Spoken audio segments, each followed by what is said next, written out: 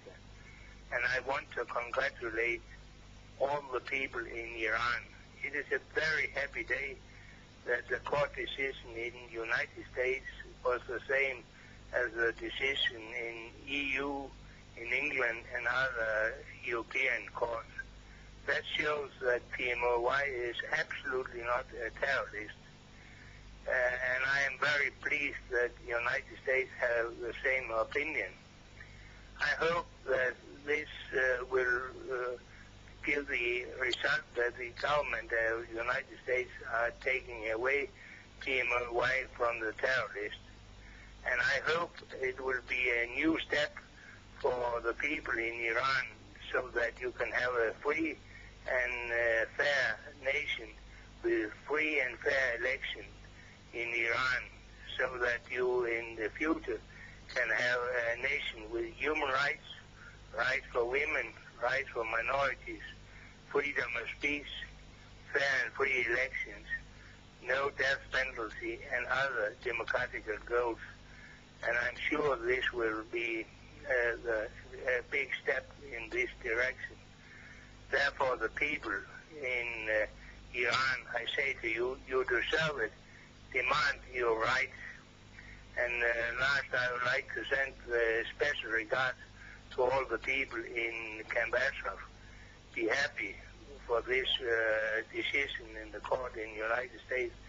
That gives, hopefully, you a big chance in a few periods to come to a free and fair Iran with free and fair elections.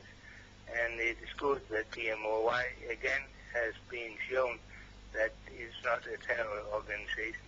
So all the best to the people in Iran.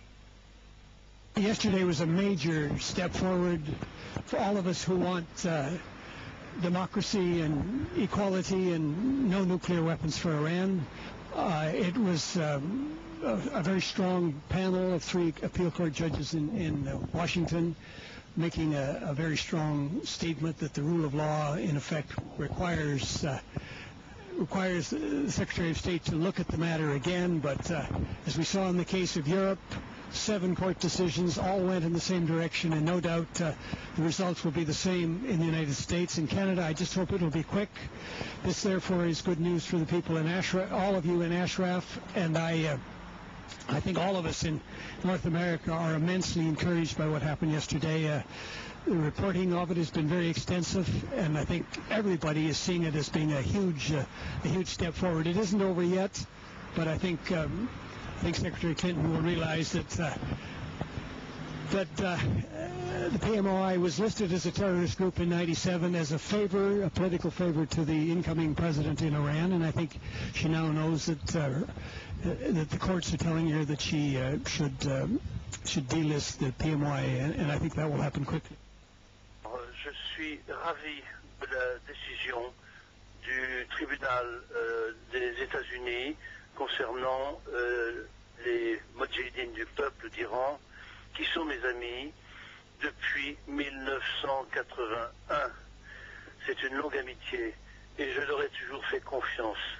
Ils sont les premiers résistants. Les Moudjahidines n'ont jamais été des terroristes.